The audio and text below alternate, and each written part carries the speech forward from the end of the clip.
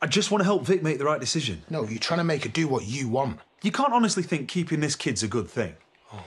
It's not about good or bad. It's about respecting her choice. It'll be a constant reminder of what happened. And so what? You think if she gets rid of it, she can put it all behind her? You think that's how rape works? Because it didn't for me. No, I don't know what to think. Then stop assuming that Vic aborting this baby will make everything better.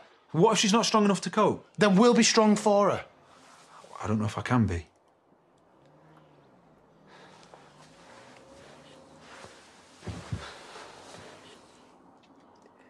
I keep thinking about what that scum did to her.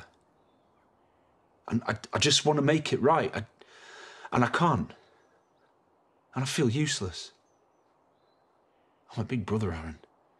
It's my job to protect her. And when has Vic ever wanted protecting? Your job is to listen to her. She's the one who needs to be in control of all of this.